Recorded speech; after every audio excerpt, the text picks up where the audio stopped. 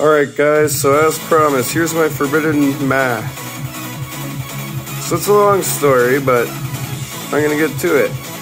This is my birth time. I finally discovered it with math. They wouldn't tell me my exact birth time, just my date. So I went nuts, so I was like, nope. So anyways, here's all the laws. You guys have seen this before, so I'm gonna shut up and I'll mention again when it's new stuff.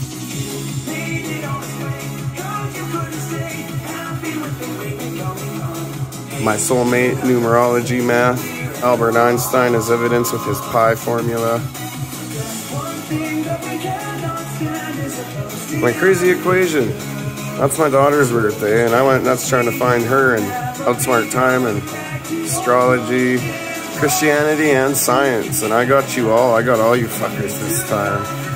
Because I discovered how to link the sun math with the moon math for time and make a real year. No more leap years, no more other years. It's all one now.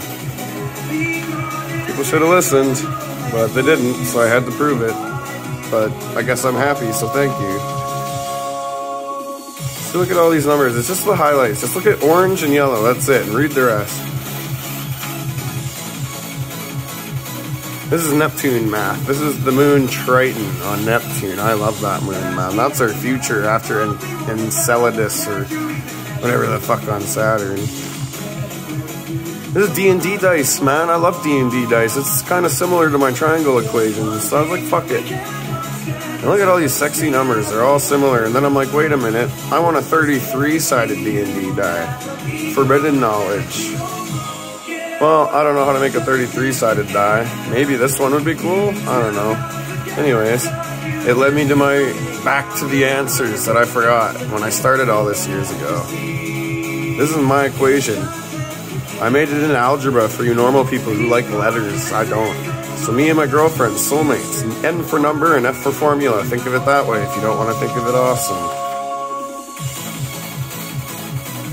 Now I'm just going to shut up. This is all new. Just read it.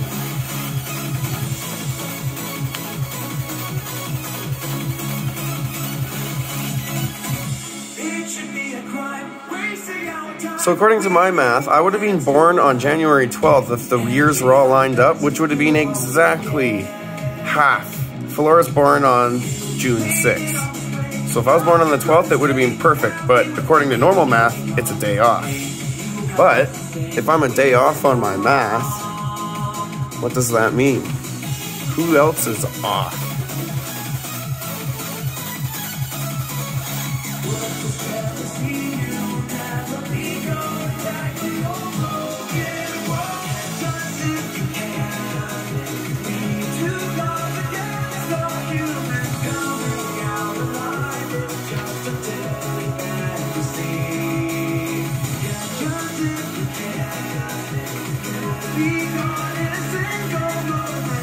There you have it, folks.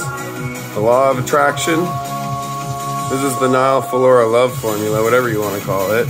I'll just call it the law of attraction for you sciencey folks. And this is the measurement of light and darkness. Binded or whatever, I'm guessing. It might help us quantum tunnel or travel at light speed. So fuck. And then I'll show you guys all the Jesus math.